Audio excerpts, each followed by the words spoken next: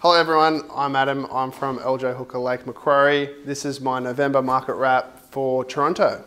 4 open homes on the weekends with properties at all different price points. 2 houses, an apartment and a waterfront.